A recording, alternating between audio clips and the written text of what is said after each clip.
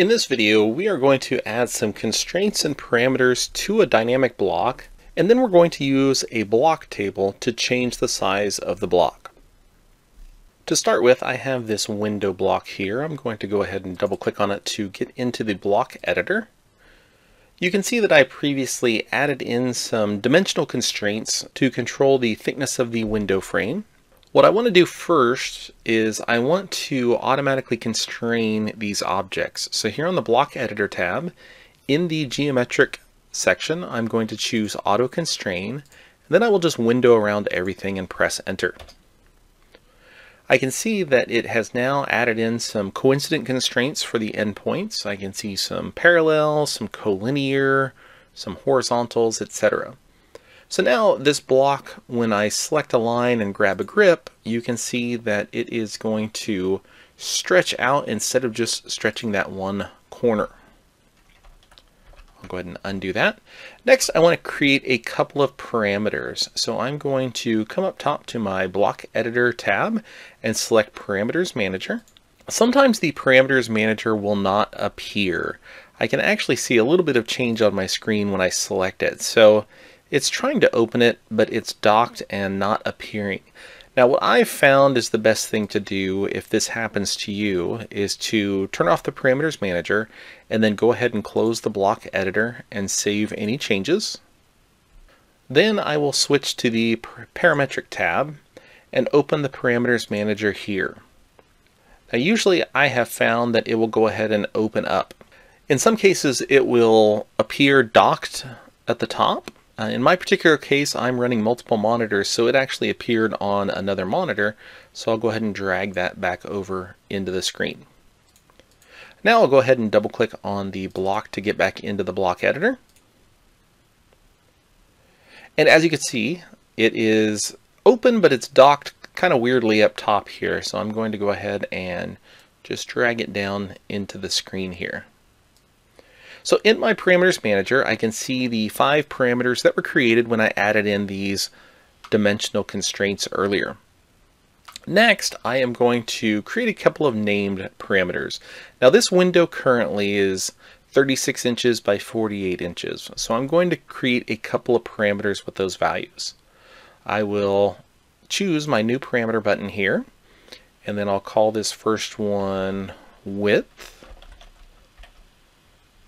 And then I will assign the value of 36. I'll go ahead and stretch these out a little bit so I can see this better. If I use these in formulas later, I will need to type them exactly as I've typed them here. So you'll notice that I typed in all caps, so I'll need to type it that way later if I use it in a formula. I'll go ahead and create another parameter here, and this time I will call it height. And I will set it to a value of 48 inches.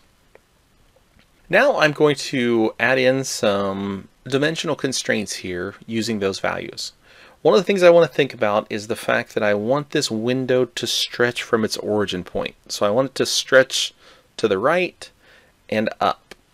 So with that in mind, I want to make sure that when I add my parameters, I use this base point first. So up on my Block Editor tab, I'm going to choose the linear dimensional parameter.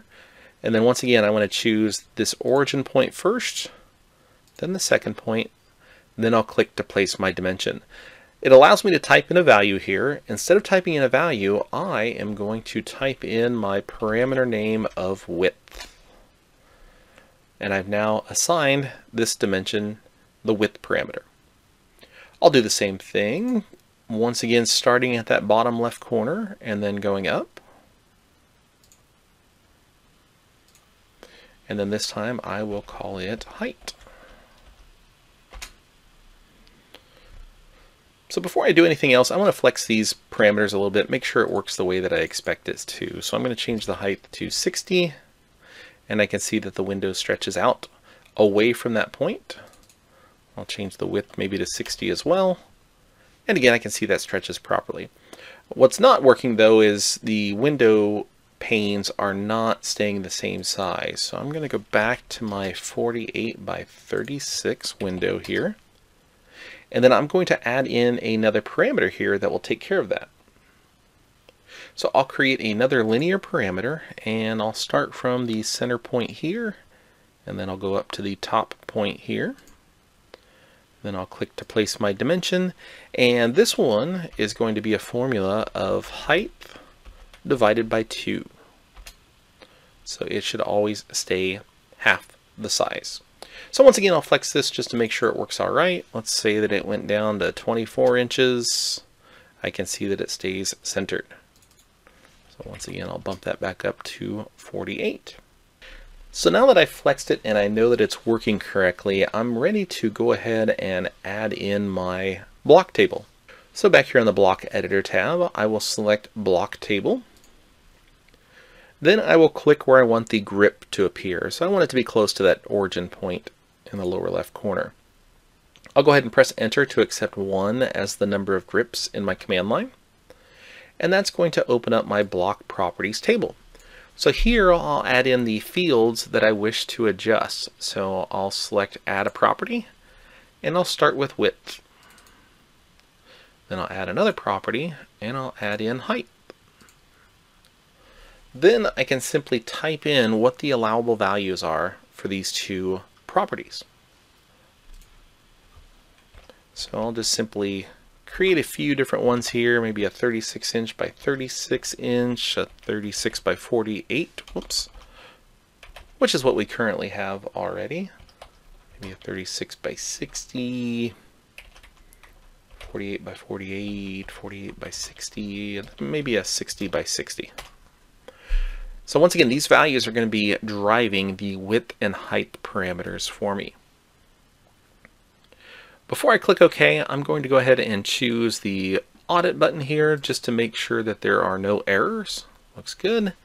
And then I'm also going to specify that the block properties must match a row in the table.